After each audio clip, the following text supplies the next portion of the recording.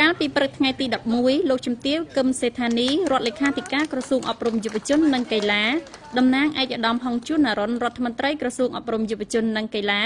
បានអញ្ជើញទៅសួរសុខទុក្ខកុមារខ្សោយសតិបញ្ញានិងកុមារពិការរាងកាយនៅអង្គការជំនួយនៃក្តីសង្ឃឹមសម្រាប់សហគមន៍ HHC នៅឃុំកំពង់សំណាញ់ក្រុងតាខ្មៅខេត្តកណ្ដាលកុមារពិការសតិបញ្ញាចំនួន45នាក់និងកុមារពិការរាងកាយដទៃទៀតត្រូវបានលោកច័ន្ទសរិនលើកឡើងថាកម្រិតសិក្សារបស់ពួកគេនៅមានកម្រិតនៅឡើយដោយសារពួកគេពិបាកក្នុងការធ្វើដំណើរមានជំងឺផ្ទាល់ខ្លួនគ្មានការជំរុញពីក្រុមគ្រួសារនិងការរើសអើងពីសហគមន៍របស់ពួកគេប៉ុន្តែមកទល់ពេលនេះពួកគេមួយចំនួនតូចត្រូវបញ្ជូនទៅឲ្យចូលរៀនដោយកុមារមិនពិការដែរលោកបានបន្តទៀតថា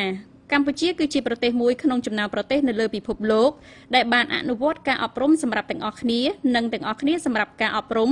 ជាពិសេសដល់កុមារពិការនិងជនពិការគ្រប់រូបព្រមទាំងជំរុញឲ្យមានការបដិញ្ញាចិត្តចំពោះការអប់រំឲ្យមានភាពរីកចម្រើនជាវិជ្ជមានព្រោះថាការគំរាមកំហែងពីភាពក្រីក្របណ្ដាលឲ្យមានផលប៉ះពាល់ដល់សក្តានុពលសម្រាប់ការអភិវឌ្ឍរាងកាយនិងសតិបញ្ញាដែលកំពុងតែលូតលាស់របស់ពួកគេ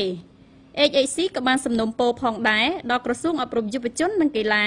មេត្តាអំពាវនាវដល់ភ្នាក់ងារដៃគូអភិវឌ្ឍនានា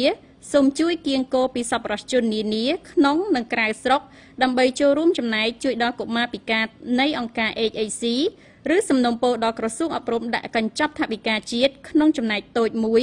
សម្រាប់ឧបត្ថម្ភព្រោះថាកុមារពិការខ្សោយសតិបញ្ញានេះគឺជាប្រភេទកុមារដែលឆាប់ទទួលរងគ្រោះបំផុតប្រសិនបើសង្គមឬគ្រួសារមិនបានយកចិត្តទុកដាក់ដល់ពួកគេឆ្លើយតបជាមួយនឹងសំណុំពរនេះដែរលោកជំទាវរដ្ឋលេខាធិការក្រសួងអប់រំយុវជននិងកីឡាបានឲ្យដឹងថាលោកជំទាវនឹងយកសំណុំពរនេះទៅដាក់ជូនឯកឧត្តមរដ្ឋមន្ត្រីក្រសួងអប់រំយុវជននិងកីឡាហើយលោកជំទាវជឿជាក់ថាការងារកំណែតម្រង់វិស័យអប់រំនៅកម្ពុជាគឺប្រកាសជាការងារអាទិភាពមួយសម្រាប់បងប្អូនពិការនៅទីនេះនិងគ្រប់ទីកន្លែងដោយយោងទៅលើច្បាប់ស្តីអំពីកិច្ចការពារនិងលើកកម្ពស់សិទ្ធិជនពិការចំពុកទី6របស់កម្ពុជាបានចែងថាសិស្សនិស្សិតពិការគ្រប់រូបមានសិទ្ធិចូលសិក្សាក្នុងគ្រឹះស្ថានសិក្សាជាសាធារណៈនិងឯកជន